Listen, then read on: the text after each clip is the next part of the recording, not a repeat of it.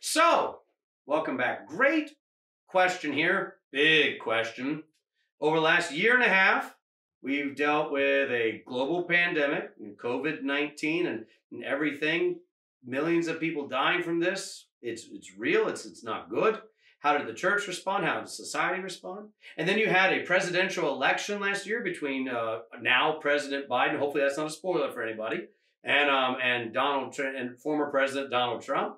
So you had a very, kind of divisive type election there. And then natural disasters, hurricanes, tornadoes, earthquakes, all these things. I mean, you look around us and there's not much hope there.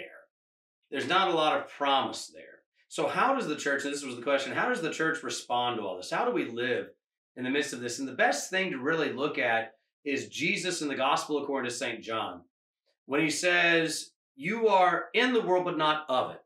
In the world you will have, and he says this word tribulation. That's how it's translated in English, tribulation. And we hear the word tribulation, it's like, I don't know, okay, what does that mean? What does that look like? A better way to translate this word instead of tribulation is pressure. In the world you will have pressure. You will feel pressed on, put on, burden. You will feel like everything's just coming. Have you ever had that where it's like one thing after another, after another, after another? And that's what we have in the world.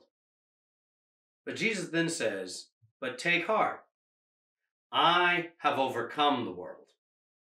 In the death and resurrection of Jesus, in his blood, wounds, and death, we overcome the world.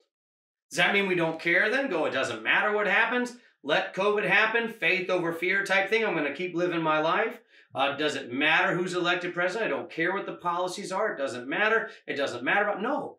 We as Christians have been freed from that defining us, that we may be put back into it as little Christs in creation.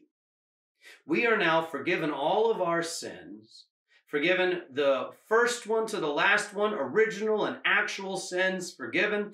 Jesus has anticipated every mistake and made satisfaction on the cross for you. And now you and I are put back into creation to live as Christ for our neighbor. Jesus never campaigned for a political person. He didn't have like a sign out in the front yard that said Herod, 32 or something like that. That didn't happen. You didn't see him freaking out. What he did was he healed people. He preached. He prayed. And that's what we do. We keep on preaching. Your pastor's going to keep on preaching the law and the gospel. Sin revealed, sin forgiven, that you may live forever. And that's preached to the world. We're going to keep on praying. We're going to keep praying the Lord's Prayer, praying the litany, praying the morning and evening prayer, praying the Kyrie, singing our hymns. In the midst of this, we comfort and encourage one another with psalms and hymns and spiritual songs, as it says in the good book. And then we love our neighbor in the way they need to be loved. Be it a baby who needs a diaper change, a woman who's abused who needs to get out and be loved, a child that's abandoned and orphaned, a widow that's crying, someone that feels that pressure as well.